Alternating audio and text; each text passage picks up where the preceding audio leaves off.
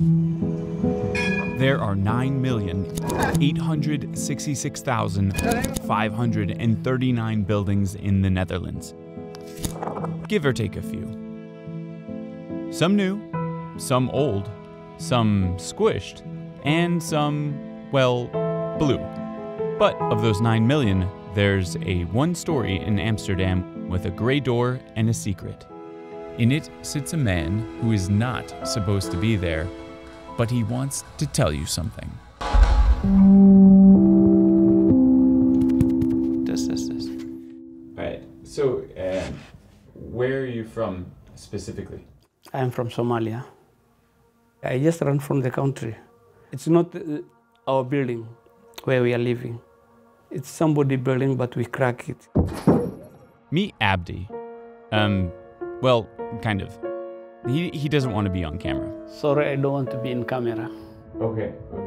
That's because if he's recognized by police, he could be detained or jailed. You see, Abdi is living in the Netherlands illegally. In Netherlands, we were intending to have a process to get a residential permit to this country. They refused us and we are in the street. Thousands of asylum seekers in Amsterdam live in unused buildings or squats. Why? Well, 90,000 people seeking refugee permits came to the Netherlands in the past 2 years. We are not animals. Dogs, cats, sheep, they have a permit.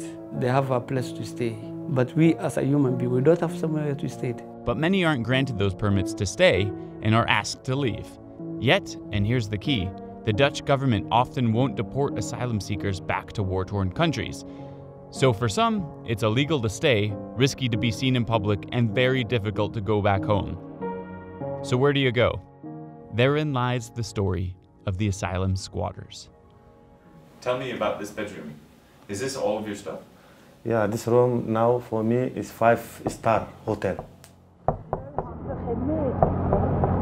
I am scared for the police because I don't have document. I cannot go work. I'm scared. Every day and every time I'm scared. I have squat maybe 28 building. How many years? 5 years. Jabir lives just a soccer ball kick down the hallway from Abdi. Yeah, I like football, yeah. He's been on the move since childhood, first in Somalia, then Yemen, Syria, Greece, and now here. He says when he arrived, the Dutch government didn't believe he was from Somalia, and he was denied a refugee permit. He told me you have proof. What's proof? Jabir is the one who found this empty building where he and his friends have moved. They've been here a month, but an eviction is coming. Maybe next week I'm west, I don't know. The squad is they're just like helping us so we can stay out from the cold. Because people are dying outside the cold.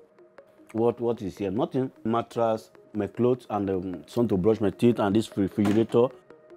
Potential houses are either scouted in person, found using housing websites, or recommended by Dutch squatters. The history of squatting in Amsterdam dates back to the late 70s, when there were a lot of empty buildings and a permanent housing shortage. Squatting was legal actually for many years.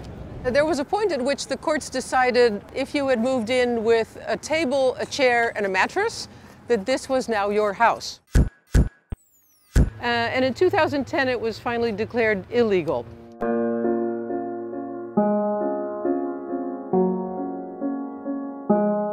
Squatting is prohibited in the Netherlands, so we don't acknowledge that. As Amsterdam, we have to provide about 2,000 people a year with a permit. Only the refugees who doesn't have a permit, we are not allowed to give them shelter, or we are not allowed to give them a house. We as a city are accepting it, but at a national scale, it's more right-wing the debate there.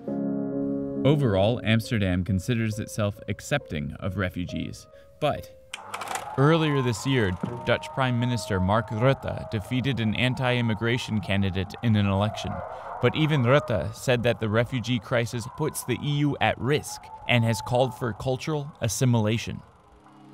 Freedom, I don't know what that word means, because really I did never practice. I come from military dictatorship, and I end up here. Some asylum seekers have responded to the lack of permits by organizing. This place used to be care facilities. Now we use it as a living facilities. Khalid is from the Darfur region of Sudan and helps run the group We Are Here. In We Are Here, our aim is to be dependent in ourselves. The group stages marches, protests, and attempts to start communication with building owners, but sometimes that just doesn't work, as is the case with Abdi and Jabir. Some building owners will tolerate the guests, but others turn to police or courts to evict squatters. After all, what they're doing is illegal. You cannot throw garbage in the street. You'll be caught by the police or you can be jailed. But how can you see that a human being to be in the street? He's not a garbage, he's a human being.